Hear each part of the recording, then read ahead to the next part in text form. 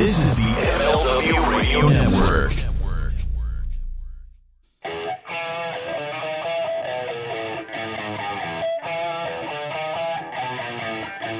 This is the Mind of the Meanie. Here are your hosts, the Blue Meanie and Adam Barnard. Peace, world, and welcome everybody to the Mind of the Meanie, your weekly peek into the world according to former WWE superstar and ECW original, the Blue Meanie.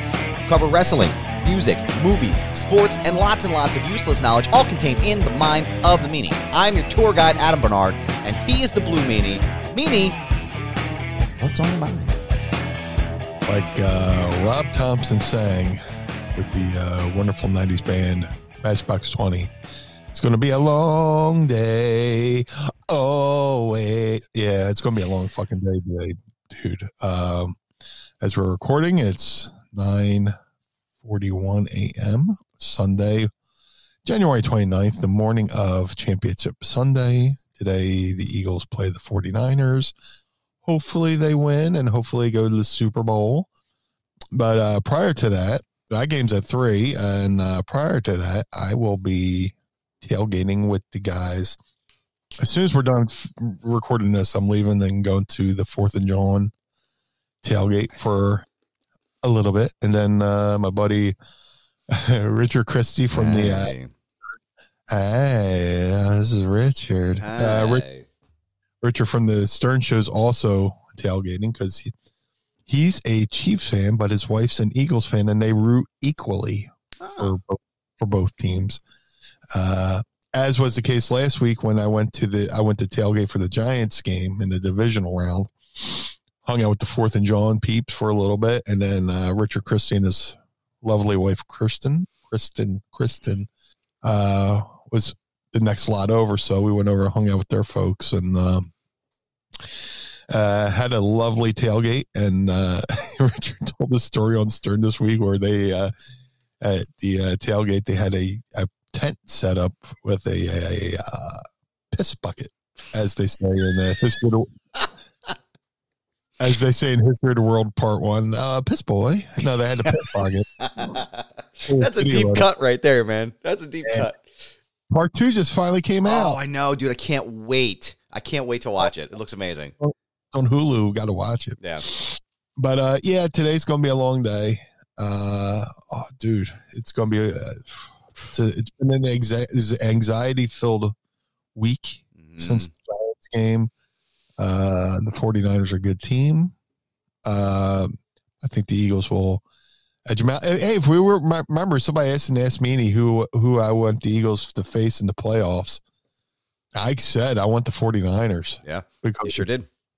The lack of familiarity there because they haven't played all year, whereas if they would have played the Giants, it would have been the third time. But then again, they played the Giants for the third time and didn't seem to have a problem. But this is going to be a good game. I feel I would be remiss not to do this at the beginning of the program since we're talking Eagles. Yeah, of course. It's fucking game day. Go Birds! It's the best sound clips of all time. But I also have this the super rad T-shirt from Heavy Slime here. That's amazing. It says "Ready for Pain and Suffering" from 2021. Dallas sucks, which, you can see this right now. You can see the shirt I'm holding up if you sign up and become part of our pod squad at patreon.com/Mind of the Meanie. I'm actually, because this is too small now, I'm actually going to turn this into like a pillow for our house. So I have another shirt that Heavy Slime. I fucking love those guys, man. The guy that does all that stuff is absolutely incredible. So Mrs. Meanie was the hit of the tailgate because she went and made a Eagles. She has a black denim jacket. She repurposed an Eagles shirt and a Eagles pair of Zubaz and made this like really cool Eagles denim jacket. And there was a jersey I'd ordered online and it didn't fit. And I was like, it was just sitting around. So she took the patches off that, like the shoulder patches, with the Eagles logo facing each way, and put it on the front of it. And she put some spikes and studs on it. And like a lot of people are like, "Where'd you get that jacket? Can you make me?" Oh, you made it? Can you make me one? Right. She's like, "Hey now, what's up, Trav?" Shout out to the pod squad joining us today. I am exhausted. I was up till probably close to 1 a.m. rather last night watching the 2023 Royal Rumble. We got a lot to dig into today. It's going to be a heavy Rumble show today. So as we predicted, we could start right at the top here because we'll get to the wild shit at the end. Cody Rhodes. Yeah. Your 2023 Men's Royal Rumble winner. I don't know if anyone couldn't have seen that coming. Perhaps maybe someone who lives under a rock, but everybody saw that coming. Meanie, how do you feel about the Codester winning the Rumble? It kind of, well, you could kind of, well, you didn't kind of, you could see it coming. Giving the momentum he had before his injury and then going into Hell in a Cell with the torn pec. Excuse me. And then just getting sidelined. I mean, it just seemed like he picked up where he left off, and it made all the sense of the world. Had him come in number 30, first time back in the ring, well, in front of people, you know, doing serious live action, you know, since the injury. I'm sure he's been working out in a ring, you know, before this, but yeah, it makes all the sense of the world. The Rumble match itself this year was a very good Rumble.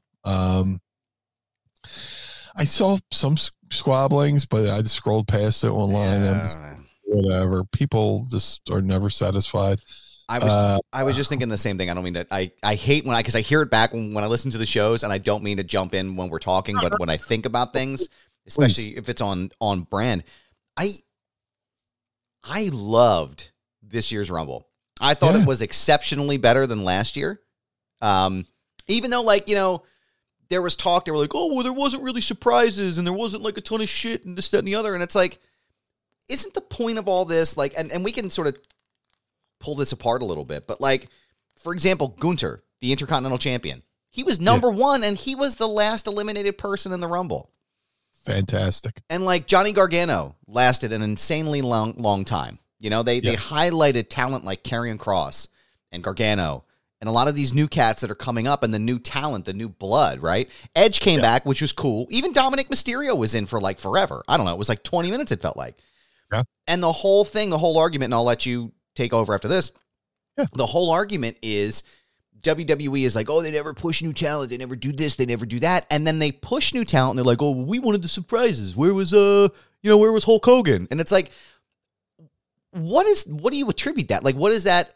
Why are people so fickle when it comes to this kind of thing? Yep. Daniel Bryan said the best. Fans are fickle. Mm-hmm. And it's just, I don't know. I don't get it. It was a really good card from top to bottom.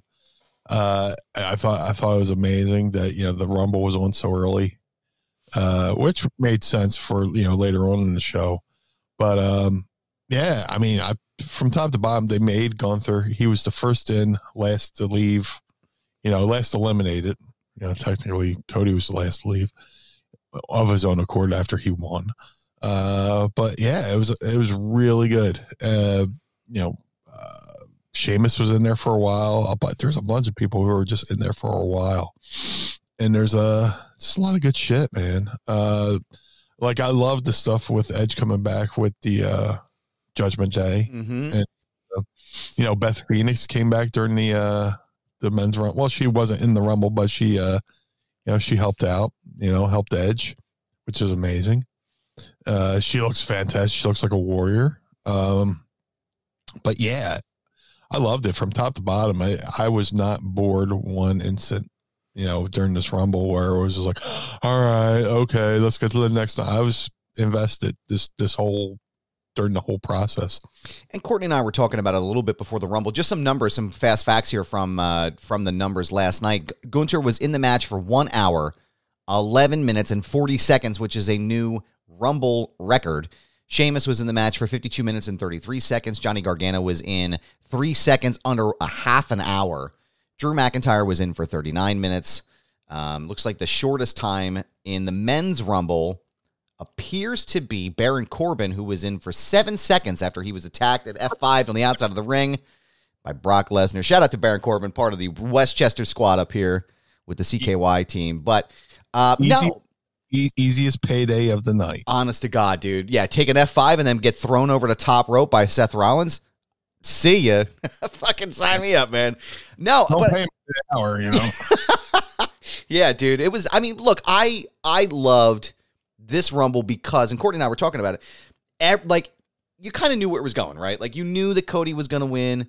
You kind of had an idea. Like, you like, and I said, like, I kept saying all week, like, they wouldn't be doing all these promo packages if it wasn't going to be a Cody win, right? Like, it would be ridiculous. It would be Lex Luger 1994 all over again, which I can't imagine Papa H doing something like that. But there were so many different storylines that were involved that were really, like, fleshed out. Like, you have, you know, Lesnar and Lashley. You had the Judgment Day with Edge. You had so many different things, you know, even Austin Theory. A lot of his stuff was great. Yeah. And I felt like it was really engaging. I felt like it was really focused. And the end part there with Cody and Gunther, I mean, that not only positioned Cody to be, like, back into the spotlight, right? But I feel like it positioned Gunther to be a main event player. Because I think once Cody wins, because we all know where this is going, right? Cody's going to win the belt. So I think once he does win the belt, I think Gunther is going to be somebody who challenges for it. I think Omos is going to be prepped for it if he can continue on his trajectory. But again, like, all of these names are all people who are either have never been in the Rumble or potentially, like, are starting to come up. And I think it's great. I think there's a ton of great talent inside of this. And I thought it was incredibly well done. So you just, you know, jarred a memory with Gunther. I mean, I wish, you know, what's it, every 30 seconds, every minute? Every 90 seconds, I think it was. Okay. I wish they would have just sweetened the time and fattened it up a little bit and just let Gunther and Brock have that moment just a little bit longer. Yeah. And I wish it was Gunther that would have eliminated Brock because, I mean, him and Lashley, yeah, they have that storyline, but to, you know, build up a guy and say, you know, he stood toe to toe with Lesnar, and then to have him somehow, you know, toss Lesnar out, that makes a guy. I mean, they made him anyway. Yeah, he's a made man now, completely. But that would have been just like an extra little sweetener. Yeah. To what they were doing with him, with having him in there the entire time, and I loved it. I loved it. Again, like I said, I mean, there is a reason why Gunther had that spot, and there's a reason why he was the chosen one to help position Cody to win. I thought it was a great story. I thought it was a fantastic match. I was excited to see Booker T back. That was pretty cool. But again, they're not relying on the legends, which it's like this is what we wanted, right? This is what everybody's been screaming about for so long. It's like, oh, we don't want Goldberg back. We don't want this. We want that. So then you get it, and you're like, oh, where's Goldberg? Like, I don't know. It just fucks me up sometimes. But I do have a question for you, because since you were a participant in 1 year in the Royal Rumble, yes, dear. And I'm sure you've discussed this on multiple interviews, but just because I want to know, how fucking cool is it to be a part of that, right? Like, you go out, you know, I've watched the Rumble where you run out, and like, is it just cool? Like, is it exciting to be, like, in this fucking crazy match? Like, what's it like? Dude, it's amazing. Because every show has, like, a battle royal, right? But to be in the Royal Rumble where, you know, Pat Patterson's baby, you know, and I've been in other versions of the Royal Rumble, but to be in the official, and to be in one of the top Rumbles ever in '99, right? You know, in Anaheim, was so cool. Yeah, there's an anticipation.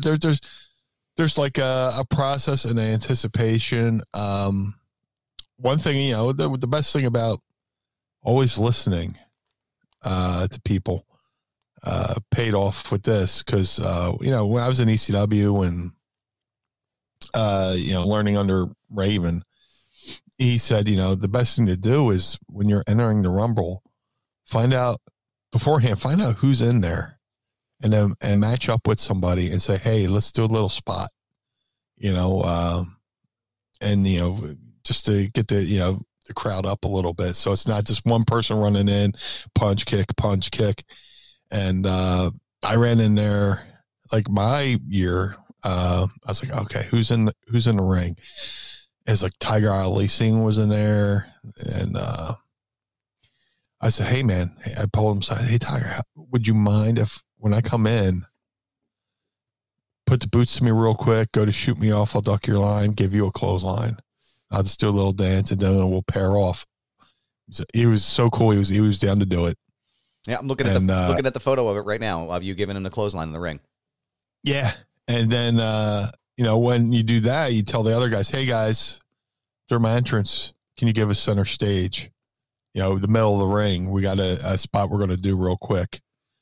And, when people hear my music, they know to powder off and find a corner and just give us the ropes. And because there's a rule within battle royals, no bumps, no suplexes, shit like that. Yeah. But with a rumble, you can work your way around that because it's so regimented. You could tell guys, hey, we're going to do this thing. Just, find a corner. Yeah. When so-and-so comes in, find a corner. We're going to do this quick spot and then go back to what you were doing, business as usual kind of thing. So, with my entrance, I know I always go, people go, why do people run it? Why don't they just walk down? Why are they in such a rush? You run in to fucking get the crowd excited, Right.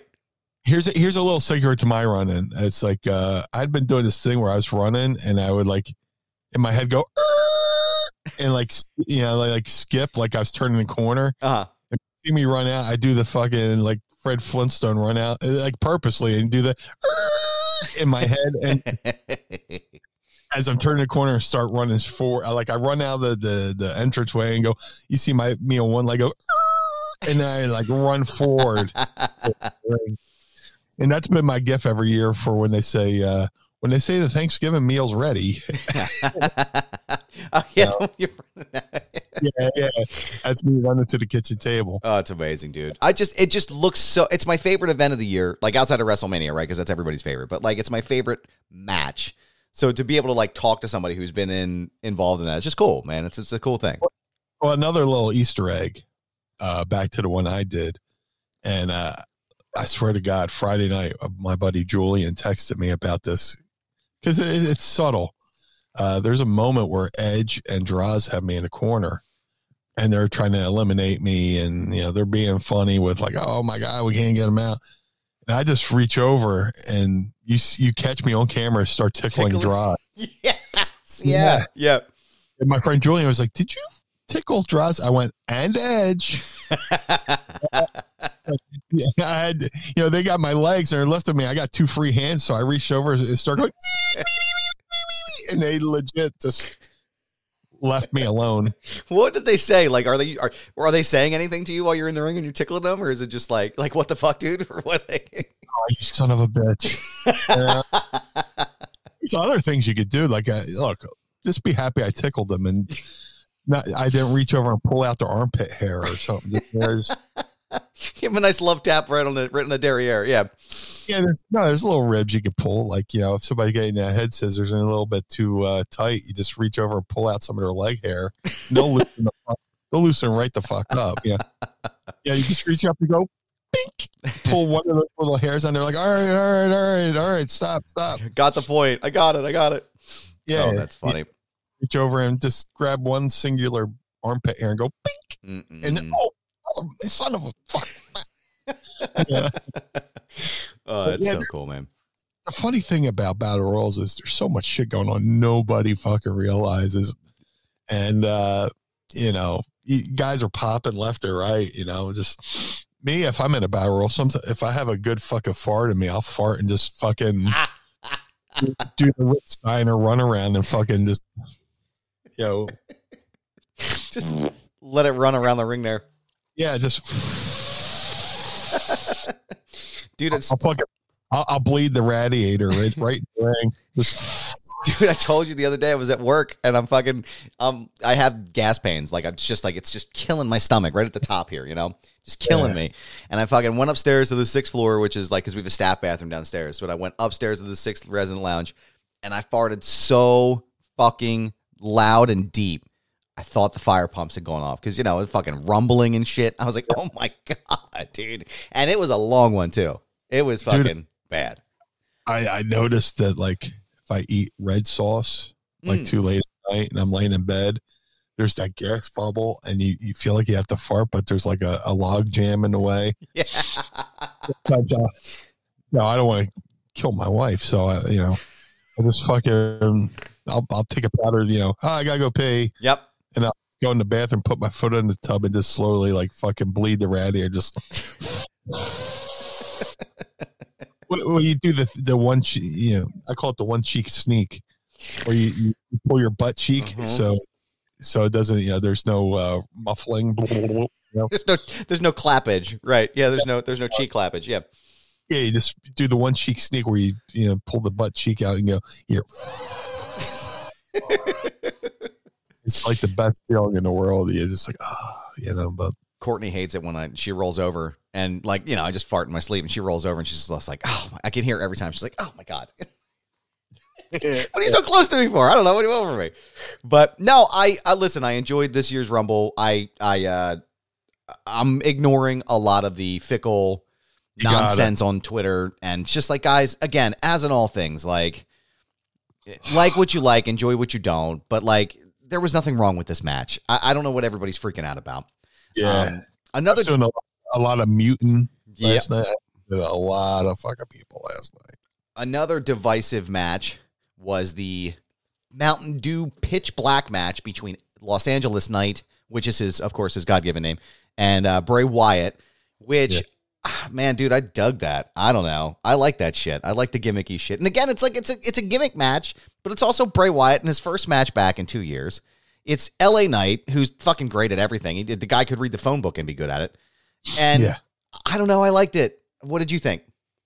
I liked it. I mean, you know what annoys me is it's not that WWE does a gimmick match. It's that WWE does a gimmick match and people who are watching a match criticize WWE like they've never watched WWE before.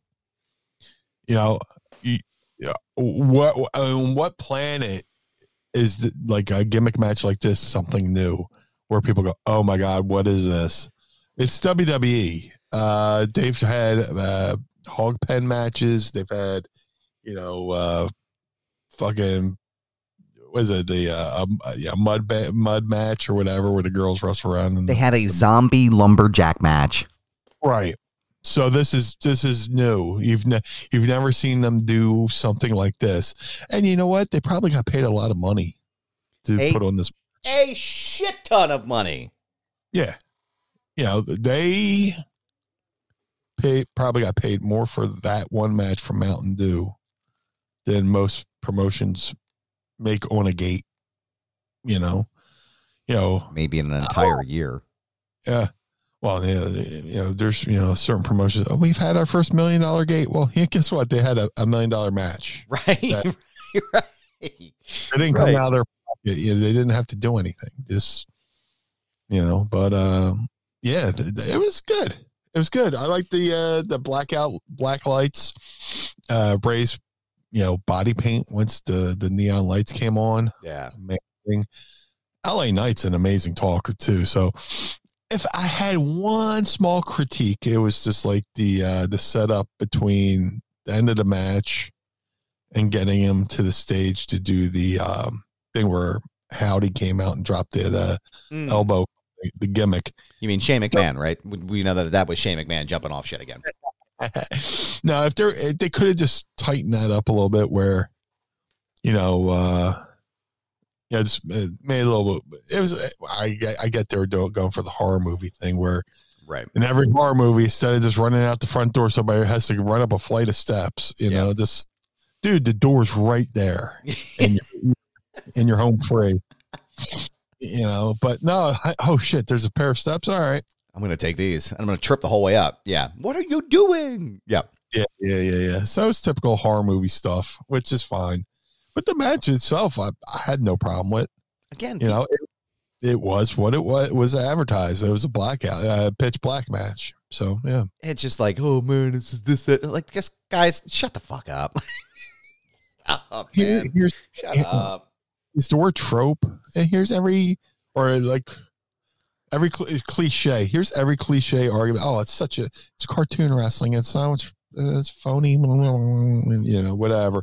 Dude, it is what it is. It's WWE. They have entertainment in their name. Get over it. I had no problem with it. Was it Flair Steamboat? No, it did, but it wasn't built to be. It wasn't supposed to be Flair Steamboat. But here's another thing too. Do you know who enjoyed that match the most? My oldest son. Yeah. And there's your answer right there. Because he's the fucking target audience for Bray Wyatt in general, but also a match like this. He's the target audience for something like this. And you know what? It's complex, but it's simple enough for a 9-year-old to understand. And he understands that LA Knight and Bray Wyatt are going to fight and beat the shit out of each other. And it's scary and kind of like creepy to a kid. Yeah. You fucking mission accomplished. So wrestling be like a buffet. Yeah. You know, you got to have a little bit for everybody. If it was all the same match, it would be fucking boring and you could leave after the 4th match. Yeah. You have a little bit of everything. Yep. You know, hey, if that's matches in your fucking deal, go take a piss. Yeah. You know? Go do something else. You know, I'm sure there's a couple matches where like, all right, I could go take a shit now. But you know. But it was a good paper overall. It was a great pay-per-view. Yeah, I'm just putting up some other. I'm sorry, premium live event. That's right, pal. It's a premium live event, pal. Meanie, you have my word. So now a couple other highlights. Bianca Belair retained against Alexa Bliss, and the women's Royal Rumble match. Rhea Ripley went pillar to post, pal. She entered at number 1 and lasted through the entire match there. She stayed in for 1 hour, 1 minute, and 7 seconds, right behind Liv Morgan. They both had I think they're both in there for the longest amount of time for women in the women's Royal Rumble. Both of them have that record now. Only the 4th participant in any Royal Rumble to go the distance from number 1, next to Shawn Michaels, Chris Benoit, and Edge. That was a great match, too. I enjoyed it. It was cool to see Chelsea Green come back, the way they brought her back in. She was in for 5 seconds, so I think she holds the record now in the Women's Rumble for the shortest entrance, which... Second was payday of the night. Yep. Hey, listen, all I got to do is get thrown over the top by Rhea Ripley and come out and do my shtick. It's the bushwhacker spot. That's right. Nia Jax also came back as well, so that had a somewhat big pop, I would say. It was a divisive crowd on that, and again, people are conflicted on her as well. And they rebranded Doudrop. She's now Piper Niven, as back as her original character from, I believe, NXT UK. So lots of positive stuff there. But that match was great, too. I mean, the women did a great job. They did a fantastic match. And Rhea was the right choice, which we talked about last week. Yeah. I mean, she's the only choice, I feel like. She's a rock star. Yeah. You know, she's amazing. She's like the guy. Yeah. You know, for the person, for the women's division. But yeah, she's amazing, you know, start to finish. To have the endurance to go that long. I mean, the way it's, you know, set up, you know, you could bump down and kind of sell off into a corner while somebody else takes the focus of the match. But to go over an hour, it's crazy. It's fucking amazing. You know, just, you know, I can't imagine, you know, the mental aspect of going into that match, knowing you're going to be out there for an hour. But I'm sure she loved every minute of it and accepted the challenge, and she delivered. Yeah. But yeah, there were so many great moments. You know, dude, my personal, well, of course, you know, it was Asuka. Yeah. With the blue makeup. You know, cool. I'm partial to blue. Really? I wasn't aware of that. Yeah, Asuka, honorary member of the BWO. When they had the WWE characters dress up as, you know, ECW members, she dressed up as the BWO, which you're in. Yep. So no, I love Asuka. Mrs. Meanie loves Asuka. I love that face paint. Love that she's doing the mist. Yep. You know, I love everything about her. She's so mysterious. You know, she's the female Muda. So, you know, yeah, it was great. And there's a lot of talk about how, in some ways, the female Rumble might have been better than the male, but matter of opinion. I enjoyed them both. I hate doing that. Well, this is better than that, and they were both really good. They both held my attention for the entire time. They both told stories in advanced narratives. Like now they're setting up Asuka to be, what do they call her? Kana, her new character, her evil character. Yeah. I mean, it's all like, and then again, they're advancing the Liv Morgan storyline. Now they're building back with Nia Jax and Chelsea Green. Like there was a lot of things that were happening kind of all at once. So I thought they were both great. I don't know. I enjoyed, again, I thought this year's Rumble, the two Rumble matches themselves were exponentially better. Like categorically better than 2022. I had this theory that This Austin theory. Yeah. Because between Chelsea Green and Matt Cardona, I thought Matt Cardona was going to come back. But in my head, if they had the women's Rumble match first, and Chelsea Green was in it, my theory was if you had one, they couldn't do the other because it would kind of ruin the surprise knowing that they're married. Right.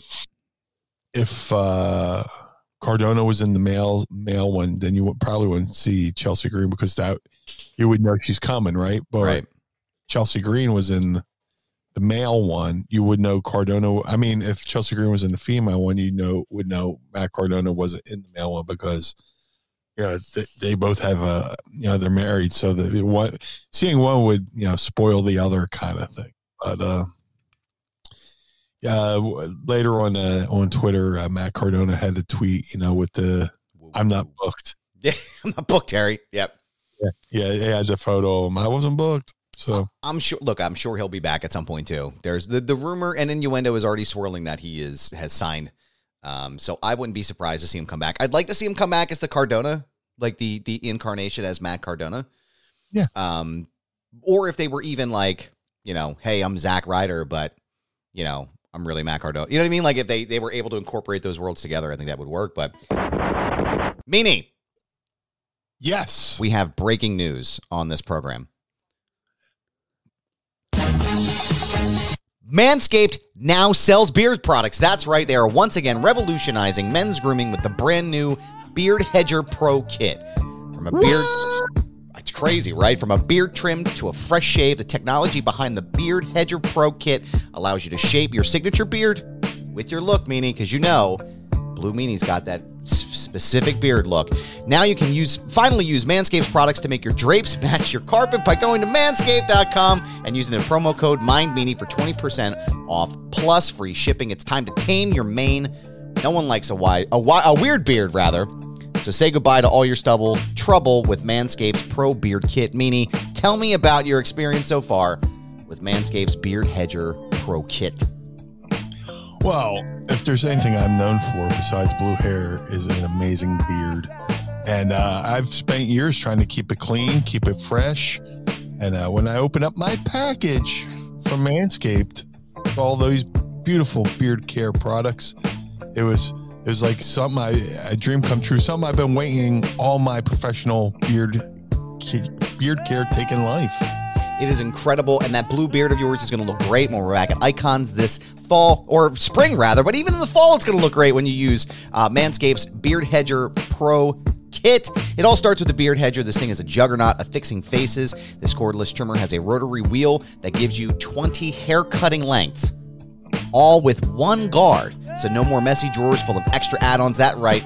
Face grooming doesn't need to be hard. Get 20 different beard lengths with just one guard. Plus, it's waterproof, so you can shave in the shower to avoid all of that hair in the sink, which is disgusting, especially if you're hairy like me. The titanium-coated T-blade is tough on hair, but smooth on your face, leading to a single-stroke efficiency that brings satisfaction one stroke at a time. And friends, I feel like that's an innuendo somewhere. The Pro Kit doesn't end there. They have created the 4 dermatologist-tested formulations for your post-trim care. First, there's the beard shampoo and conditioner. You need to remember that all of your hair is different, so the beard hair is more coarse and easier to damage than the hair on your head. That's why this kit has made shampoo and conditioner specifically designed to moisturize, reduce ingrown hairs, replace natural oils, and promote beard health. So when Meanie is out of the ring, he can wash that beard up, and not only does it go from blue to white, it's going to look healthy, natural, and fresh. Next, the kit has Manscaped's beard oil, an essential piece for your man facial accessory. No one wants a guy whose beard is brittle and dry. The oil relieves dryness both on the beard and the skin beneath while adding a little shimmer and shine, making you look extra fine. Cap it off with the Beard Balm, a pomade that shapes, styles, moisturizes, and tames for a sculpted look to attract any fellows or dames, depending on which way you go. The Beard Pro kit also comes with 3 free gifts: a beard brush, comb, and scissors to ensure your beard is ready to impress, and potentially moonsault off the middle rope. So go get 20% off plus free shipping when using the promo code MindMeanie at manscaped.com.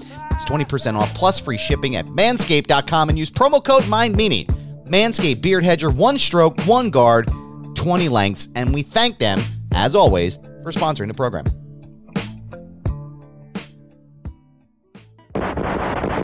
I have a question for you now that we're talking about Ripley. There's been talk and discourse about that she could potentially be the next China in a lot of ways, where she challenges for a men's title, like the Intercontinental title or the United States title. 2 parts of this question. Could you see Rhea Ripley challenging for one of those titles? And do you think she would win? Yes and yes. Here's the thing. It's like, I had no problem. Like, there's that whole talk about intergender wrestling. It's just so divisive. And I'm not really a fan of intergender wrestling, but when it's done right, doing it just for the fucking sake of doing it, I'm like, I won't shit on it, but it's just not for me.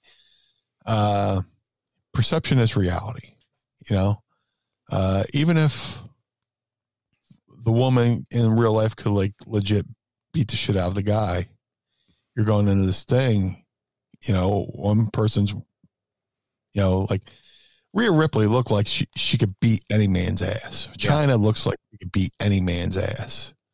Awesome Kong looked like she could beat any man's ass. Dewdrop looks like she could beat any man's ass. Nia Jax looks like she could beat any man's ass. That's when it's good, when here she comes.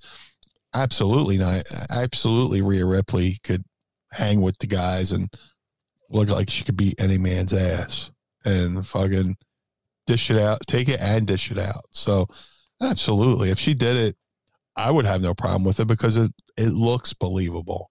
Right. Even if one person might be more skilled in fighting, I'm sure Ronda Rousey can whip a bunch of the men's asses. But is it believable the way Ripley is, right? Like, that's the thing. It's like, is it? It's the look part. And I could watch UFC and I could watch a smaller guy beat a bigger guy, but this ain't UFC. It's fantasy land, right? If you want to generate heat or sympathy,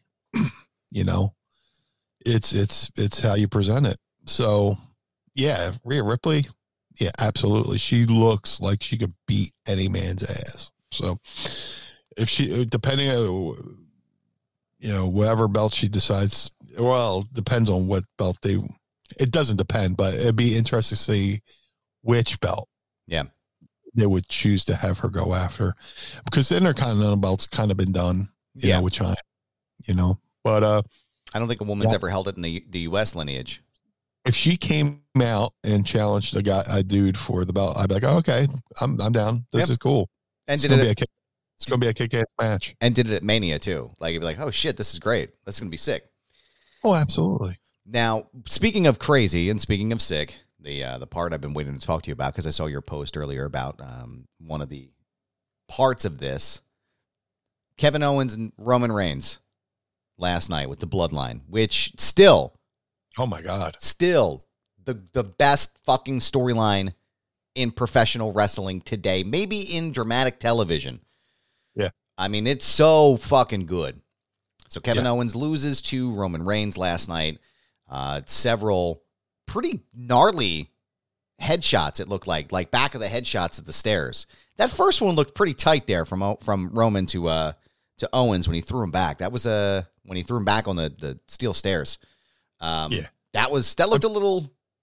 I'm sure Kevin controlled it, but yeah, I mean, if they're both at the top of the card, so I'm sure that's why they're there. But it looked like, oh my God, beating the piss out of each other. They handcuff him. Excuse me, pronouns, pal. Roman and the Bloodline handcuff KO to the ropes, and everybody starts taking turns with a super kick party. The Usos are just beating the shit out of him.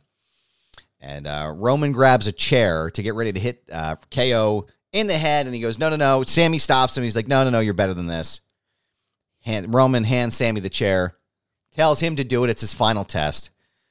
And after a little bit of hemming and hawing, he said, you're right. I shouldn't do this. Right. You should. And he goes, you're part of this family. You want to go back to doing that jackass bullshit? Do this. Do this now. And he turns around and fucking Sammy hits Roman Reigns with a chair. And the place went unglued, man. But that wasn't even like the best part of it.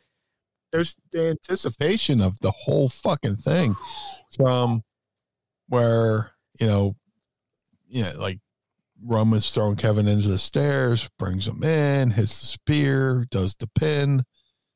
They're going to take care of the Kevin Owens problem. They handcuff him to the post, which I think they should. It would have been better if they did the corner, but what are you gonna do? Yeah. They handcuff him.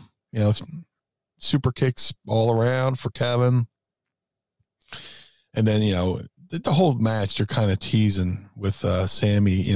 Sammy's telling Kevin, just stay down. Yeah. Just stay. What are you doing? Just stay down. Yeah. Showing that he's still a human being and has emotion, for his childhood friend. Stay down. What are you doing? And then, they built the anticipation.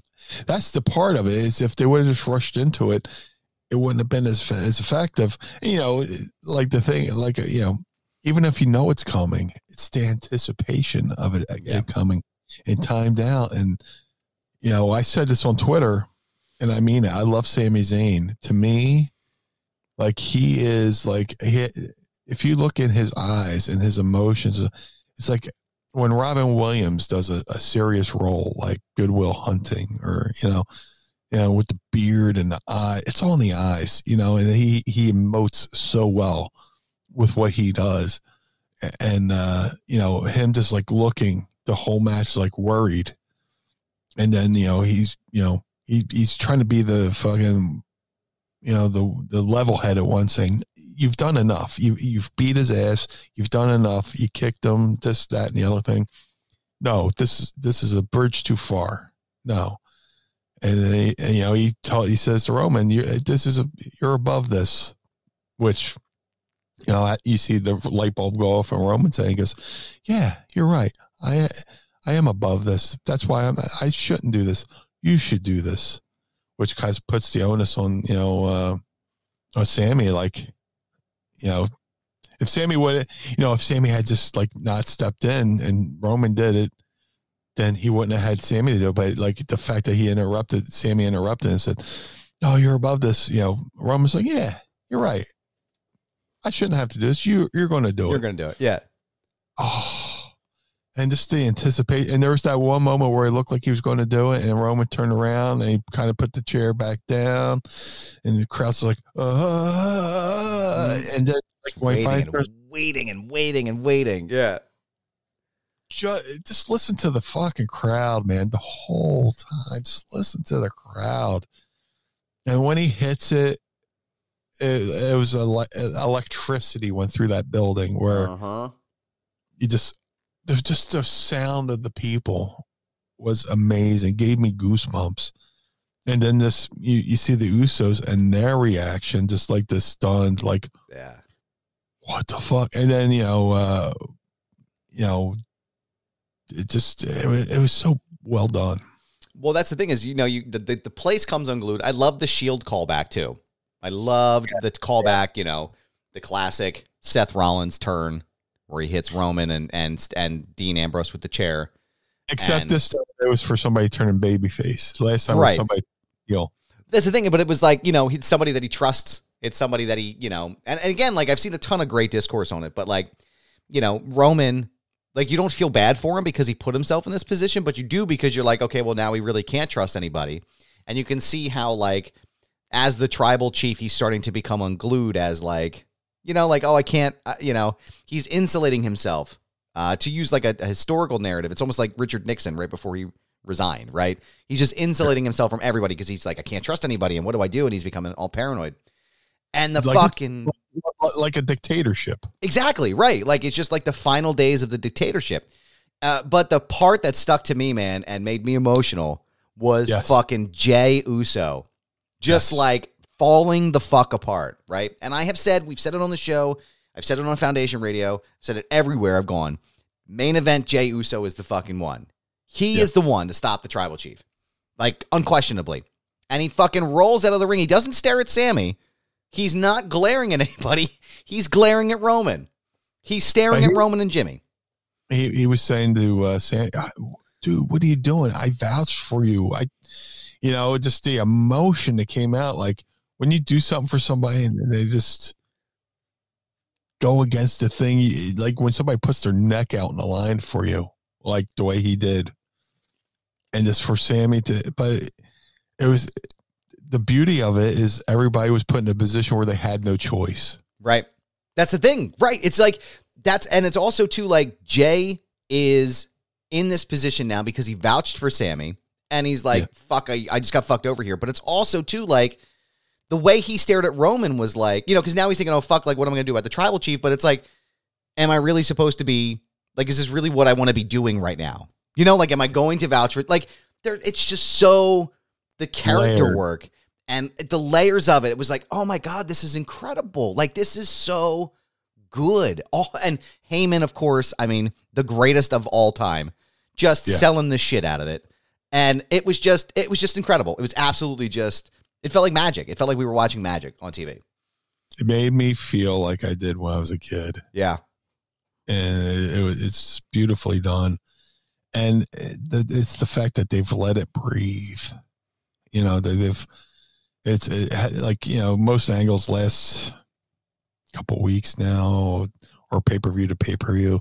This has been an ongoing thing. It's breathed like a fine wine. Yeah, they've given it some air. And, you know, I wish WWE would just do a whole thing of the Bloodline storyline, from just do a compilation of that on the Peacock, of just beginning all the way through, of just this whole blood storyline. Go all the way back to the pandemic with what was it, Payback or Fastlane, whenever he won the actual title, when he won the Universal title. Yeah, it's so good. Good. I'm looking forward to seeing what happens here. It looks like the Elimination Chamber, Vanessa's in the group chat here, February 18th. The Elimination Chamber is going to be in Montreal, which sounds like where Sammy and Roman are going to eventually tie up again here. But that's going to be electric. I didn't even know that. Yeah, dude. And they're going to be in his hometown. Yeah, that's what I was about to say. Sammy's hometown. Fucking hell, dude. Like, that's going to be nuts. So, yeah, that's going to be beautiful. If you haven't seen it yet, go literally stop the show here before we get to Ask Meanie. Pause your show. Go watch the Kevin Owens Roman Reigns match, and then come back and listen. The only other question I have before we get into Ask Meanie is, now that all of this has happened, and now that Sammy's out of the bloodline, and, you know, do they set them up where it's the Usos versus Kevin Owens and Sammy for the tag titles? Do you think that is? Do you think they go there now? Because it doesn't feel like that's the right way to go, right? It's going to be awkward, you know, defending those belts. Yeah. I mean, what do they do with the tag belts? They had the belts for both shows. Now they have to split. That's, you know, where we go to Raw and we figure shit out. You know, it was the perfect cliffhanger for you to want to go see Monday Night Raw this Monday. Here's the other thing I'm thinking. Sure. I think this is how they split the titles, the main titles. Because they've been talking like they've been running roughshod for months. The Bloodline's coming in, beating up everybody on Raw, doing all these things.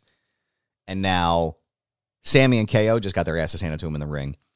I think potentially there could be a way for them to angle out of it. Because, again, it's like, you know, you have this weird dance where you don't have a champion on Raw. how are you going to protect, like if the goal is, if Dwayne is actually coming back, right? How do you protect Roman so he doesn't get beat on night one for the belt from Cody? You know, so it's like, I feel like they're also positioning themselves in a lot of ways to sort of undo some of the things that are handcuffing them in a lot of ways. But we shall see. I can't wait to watch Monday Night Raw. I'm very excited. But one thing I'm also very excited about right now, Blue, is to ask you a question. What was that? Are you ready to ask Meanie? I would love to. It's time to ask me anything. Ask me something. Don't forget, tweet us your questions using the hashtag AskMeanie, and we may or may not ask them on the show. We asked a lot of, because there's some we see that we're just not going to answer. But there are, this is a couple of Royal Rumble related questions. Matt from Dover wants to know, in light of everything's last night, do you believe the main event at WrestleMania will be a triple threat with Sami Zayn, Cody Rhodes, and the Tribal Chief? I think we'll figure that out at Elimination Chamber, but it's going to be interesting. It's going to be, I don't know if they want to make it a three-way, because what would be the issue between Sami and Cody, why would Cody allow Sami into his match?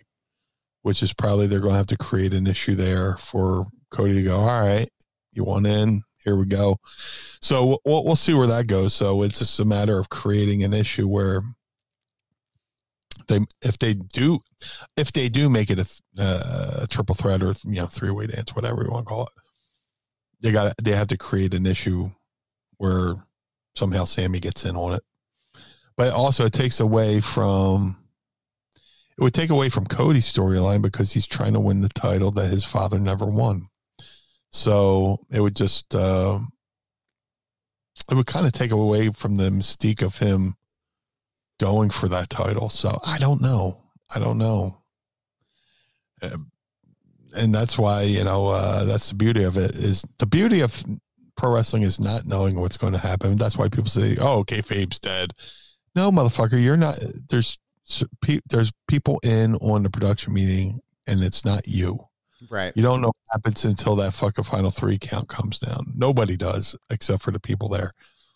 So, kayfabe's alive and well. So, but yeah, I don't know. That's a touchy thing. Do you let him in and take away from Cody's quest for the belt? To win the belt his father never won. But there's also the issue of Sami and Roman, and that's going to be the beautiful thing leading up to on the road to WrestleMania. That's right. I can't wait, dude. I'm excited.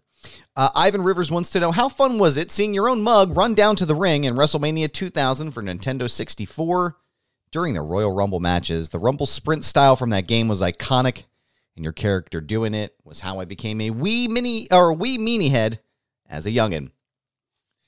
Dude, it's amazing. Just being a video game in general. I was a fan of that line of video games, because initially they had the WCW license with Revenge, and then when I found they were doing WWE games, I was like, holy shit, this is amazing. With the GHQ and I want to say the Jukes engine. I could be wrong on the Jukes part, but it was definitely THQ. Amazing. Just I was a big fan of that game. Big fan of that system going into it. And then once they told me I was going to be in it, and then they started doing all the photos for the game and put me into the game and stuff like that. It's bucket list stuff there. Everybody's like, oh, I want an action figure, which I did want an action figure, but to be immortalized in a video game, and probably one of the better video games, it's an irreplaceable feeling. It's a special feeling. Brad Can't Sell a Thing Stanton wants to know, would it be a good idea one day to have someone totally unexpected win, like a mid-carder that would shock the world, then worry about the storyline later? It could be done. I mean, it's just got to be done right. Could be done, especially if it's, if you think where you're expecting somebody to win, and then somebody they're feuding with them cost them the Rumble match, and right as they're about to eliminate the I hate saying lower tier guy, but they cost them the match, and somehow they cause a distraction, and where the other guy eliminates the guy who's supposed to win, or in the eyes of the people, the guy who's supposed to win. Because nobody really knows who's supposed to win until they win it. Yeah. So if it's done right, it could be done, to make a star. And like you said, you can worry about that later, where they have Hell in a Cell for the rights to the WrestleMania match, put that on the line as a stipulation or whatever, and then he can go about getting that stipulation back in a roundabout way. He can circumvent the rules by having that stipulation put into a match at the next pay-per-view leading up to WrestleMania. Shackleford, Andrew Bailey from the Pod Squad just dropped a question in here that is off topic, but important question. What is Meanie's official NFC Championship score prediction for today's game? Oh, man, here's where I look like an asshole, right? Well, I either look really smart or stupid. I don't know. I will say it's going to be a good game. And I've been relatively calm through these playoffs. I was even calm going into the Giants game, but holy shit. Games today, which I can't believe it's here. My stomach is such a fucking knot. It's going to be a good game. I would say Eagles 21, 49ers 17 in a close game, because both defenses are great. Here's my matchup. Defenses are great. Both defenses are great. But 49ers are susceptible to the deep ball. You can easily, you might not be able to run on them, but you can go deep. As I've been watching. I watched. They played last year, and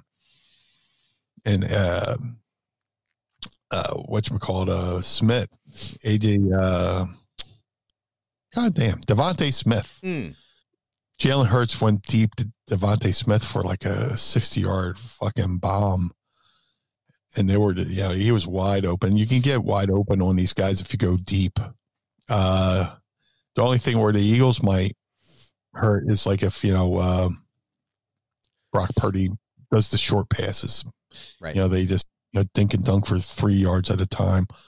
But I give it to the Eagles and their defensive line, because they can get pressure with just their front four, where you don't have to worry about blitzing.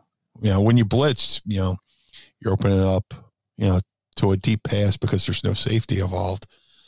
But I believe the front four is going to snack on Brock Purdy. I think the front four is going to make Brock Purdy really uncomfortable. And they're going to flush him out to his left, which anytime he gets flushed out to his left, he seems to make mistakes, because there's a couple passes in that Cowboys game where Diggs dropped an interception. There's a couple interceptions to be had on the Cowboys' part in the game last week. So I don't think the Eagles dropped those interceptions this week. So if you get Brock Purdy uncomfortable and he has to make a rush decision, I think there's going to be a couple turnovers on the Eagles, and the Eagles will capitalize on those and score.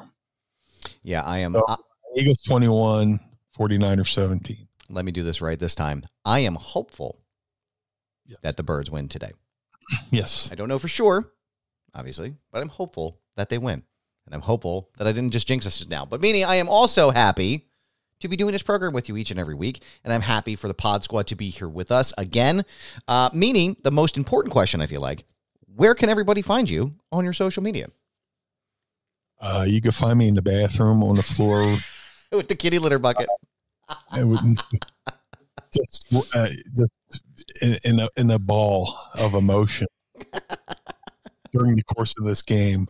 I'll be on the bathroom floor at McCusker's. That's right. because we're going to go to tailgate, but then like at 2:00 we'll head over to McCuskers to catch the card game. So that's where you'll catch me. Seriously, if you would like to follow the Blue Meanie on all forms of social media, Twitter, Facebook, Instagram, and TikTok, at Blue Meanie BWO on all forms of social media. If you would like to support the Blue Meanie, go to prowrestlingtees.com/Blue Meanie. If you would like to support Mind of the Meanie, go to prowrestlingtees.com/Mind of the Meanie. Collar and Elbow, the wrestling brand, go to collarandelbowbrand.com. Use coupon code Meanie to support the Blue Meanie. But now you can also use the coupon code MIND to support Mind of the Meanie. Use coupon code Meanie or Mind and save 10%. Go over to madcatbeardcare.com. Get the blue spruce. My boy Josh Thornton is doing an amazing job taking care of the kitty cats. Every dime you spend at madcatbeardcare.com goes over to taking care of feral cats in the area. He takes them to the vet, gets them looked at, gets them fixed up, and releases them back out into the wild. So go to madcatbeardcare.com and get yourself some of the blue spruce. Shout out to my boy Jim Nilsson over at glaciersofice.com. Jim Nilsson made a 3 of 3 only handmade custom BWO Air Jordan 1 sneakers for Stevie, Nova, and myself. Each pair takes Jim about 50 hours per pair to make. So that's amazing. So if you want to see a lot of behind the scenes photos or videos, follow Jim at GOI Kicks. That's GOI Kicks on all forms of social media. If you want to have me do a special video for you, go to cameo.com/Blue Meanie BWO. Yes, that's right. The Blue Meanie will do a specialized video for you over at cameo.com/Blue Meanie BWO. Birthdays, holidays, well wishes. Let's have fun. Let's not be too mean. I like to be a good spirited fella, but yeah. Cameo.com/Blue Meanie BWO. But most importantly, Mr. Barnard, where can we find you, Chico? Thank you, Mang. I appreciate you. You can go and listen. You can find me on Twitter, Instagram. It's still on Mastodon as well, and TikTok. You can find me there at This Is Goober. Yes, it's my handle. No, I'm not changing it. It's a brand, pal. You can also listen to my other podcast, Foundation Radio, by going to foundationradio.net and checking out the archive there. Don't forget to watch the Wrestling Hour on Premier Streaming Network. It airs every Wednesday at 3 p.m., so you can take a look there. This week's episode is going to be my rundown of the Royal Rumble, also with some footage from my interview last year with WWE Hall of Famer Rob Van Dam. So go ahead and check it out at premierstreamingnetwork.com. Sign up today. Don't forget to go to the Feinberg Method if you want to sign up and change your life. It's not just physical health, but also mental health as well. Use promo code Goober and save up to 20% on your entire purchase by going to thefeinbergmethod.com, prowrestlingtees.com/Foundation Radio, prowrestlingtees.com/Mind of the Meanie. Pick up a t-shirt and support us and keep the lights on at Casa de Meanie and also the Barnard Home for Wayward and Troubled Youth, patreon.com/Mind of the Meanie. Sign up today and be part of the Pod Squad. Watch us record this early and ad-free, and you can see me in my pajamas. Also, we want to thank Manscaped for sponsoring the program again today. For the Blue Meanie, I am Adam Barnard. Join us again each and every week as we take a trip to the mind. Blue World Order. Of the Go Birds. Peace. Blue World Order. This episode of Mind of the Meanie was recorded and produced by Adam Barnard and was engineered by Carl Pinnell. Additional production and narration provided by Sam Krebs. Our executive producers are Josh Chernoff, Adam Barnard, and the Blue Meanie. Our opening theme is performed by the Swamp Candles. Our closing theme is performed by Chikara. The show contains original music produced by Enrichment. Get additional bonus content by becoming our patron on Patreon at patreon.com/Mind of the Meanie. And follow us on Twitter and Instagram at Mind of the Meanie. This has been a Butts Carlton media production in conjunction with the MLW Radio Network. Butts Carlton, proprietor. Blue World Order. Dad, why is Blue Meanie's brain out? The world of MLW Radio never stops.